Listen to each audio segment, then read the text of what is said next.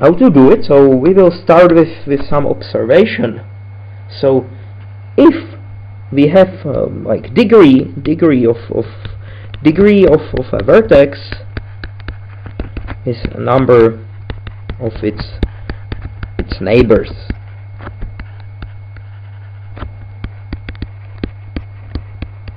So number of edges going out from this vertex. So if we have odd vertex, meaning vertex of odd degree, something think like this. And now imagine, sorry, this is not odd. For example, this vertex of degree 5. Now imagine that we have some Eulerian tour in the graph. So how does it work? It travels the graph somehow, and then it has to use one edge of the graph to get to this vertex. Let me call it V. So it gets to vertex V, and then it has to go out of V. So it uses another edge, and then it goes again in the graph somewhere, and then it enters to V again and leaves it. But the thing is that after some time we go to V, and there are no more edges, because there are odd number of edges going out from V, and in each visit we take even number of edges. We take two of these edges. So after some time we are left only with an edge, and we can't proceed further. What does it mean? So in our case we can consider Eulerian tour meanings closed walk, or we can allow different ends. So in the first case there can be no vertices of odd degree, and in the other case odd degree means start or end. Yeah, so something like this, and so it's quite easy to see that there cannot be more than two vertices of odd degree.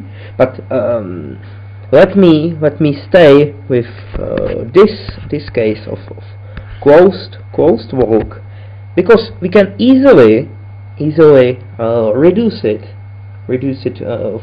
from this. So if we are consider this case here, so we have two vertices of odd degree. What does it mean? So we have vertex u of odd degree and vertex v of odd degree, and there are some, so it looks like this. So what we can do is to add an edge between them, so it will increase the degrees of u and v by 1. So we obtain a graph where all vertices are of even degree.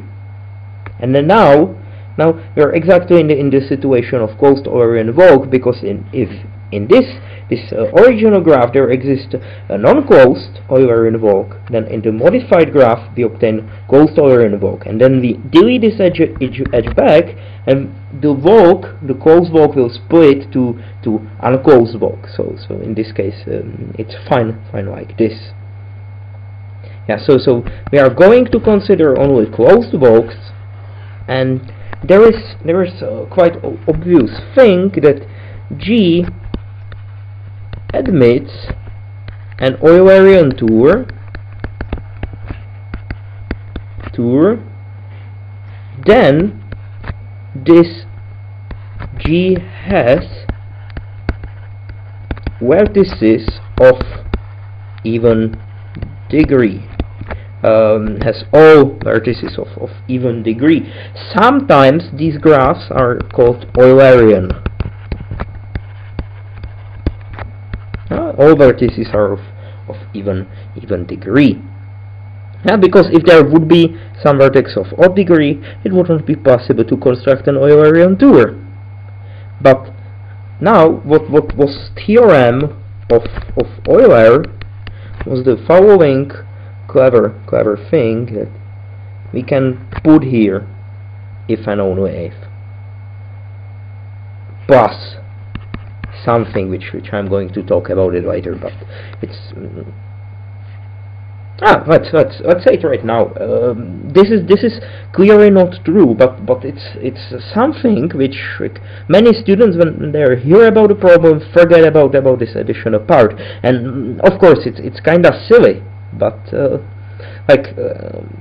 be like, let's say, more formal or more like precise, we should not forget about it. That is kind of important. So like it is a question that, like, it is a thing that almost everyone forgets about. But when you point this out, almost everyone say, oh yes, there is this another condition. So let me construct this graph which consists of two triangles. And so this graph clearly has even degree for all of its vertices. So this guy here is Eulerian. But as you can clearly see, there is no possible closed Eulerian tour, because if we start somewhere, we cannot get to the other part of the graph. And the thing is that this guy is non-connected. So what we need here, that the graph is connected, otherwise it doesn't make any sense to consider some kind of Eulerian tour, because we cannot even possibly visit all edges by one tour. But it's, let's say, not so important, but maybe nice to know this. Also, it's kind of nice exercise if you ask students, okay, so give me an example of graph which has all vertices of even degree but does not admit an Eulerian tour. So you learn that you shouldn't forget about even about these details like this. Yeah. So what we are going to do now is to prove this thing, and this will be everything for now for this lecture. And and the proof is kind of simple and natural. So we are going like this. This implication is obvious by observation we already made. Yeah. So if there would be some vertex of odd degree, the closed walk would have to start or end there, but it's not possible because the walk is closed. So for the other implication, we have Eulerian graph. So we pick an arbitrary vertex, so let's call it U, and we pick some arbitrary edge in it. So let me draw some example.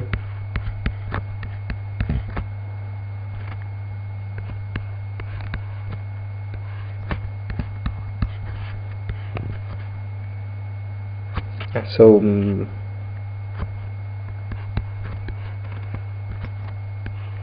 yeah, so let me consider a graph like this, and so we pick an arbitrary vertex and start to walk through the graph. And because vertices, all vertices have even degree, then if we come to a vertex, it has odd degree or odd edges remaining in the graph. So there's always at least one edge which we can choose. So we choose another edge and go on, and we do it in this walking way as long as we can. So we for example take this one and then go there and go here and then go here, and after some time we come to a situation that we cannot proceed. Yes, there's one edge missing here.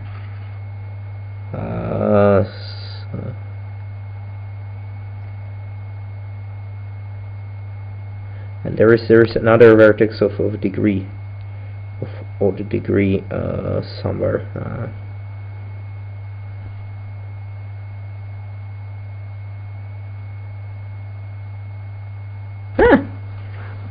Okay.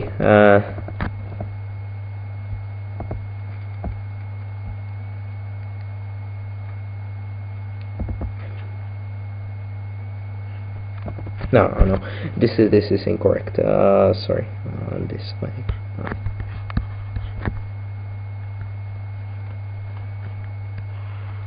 Yeah, something like this. So, and after some time, we come to a situation where in which we cannot go further. So let's imagine that this is this situation.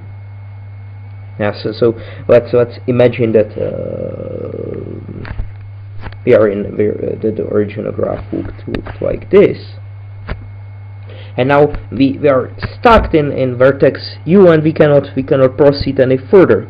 So the thing we constructed, this red thing, is some kind of closed tour like this. But the thing is that it does not has to be Eulerian.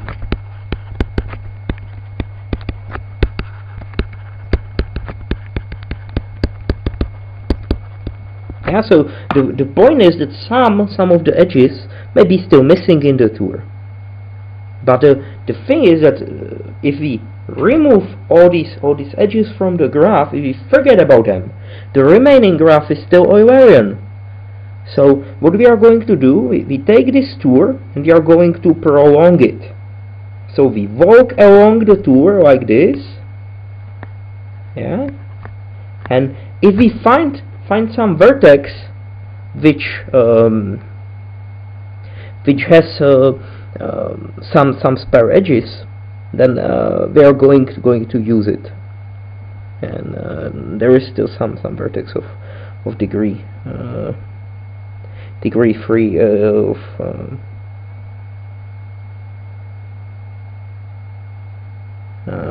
yeah, this one here, so I have to attach like this. Okay, now the graph should be probably possible to do it. So what we have here, we are in this vertex, and there are still some spare edges. So we take these edges and walk them, and we ignore the red edges completely. But the graph is still Eulerian, so the walk cannot stop earlier. Let me undo this last one. Cannot stop earlier than when it closes this. So we will obtain two. Now we have two closed tours. And what we want to do, we join them. We join them together like this. Yeah, and so now we will join it, and how to join it. So you have like these two. If I redraw it, because we don't really care about repeating vertices, then like we have one tour like this, and we have another tour which goes like this. And of course, some vertices may appear more than once here. So what we are going to do, we just walk this tour like in an 8 shape or something like that. Yeah, so we walk the tour like this. Yeah, so we connect it together. So all these blue edges will become red again, and we consider in the same way. So if the graph is connected, every edge have to be used at some point. So we walk and we end here, for example, or then we take this edge, and this edge, and now again like join this triangle together. Yeah, so we can work in this way. We can extend the closed tour, and after some time there are no edges. So in the end,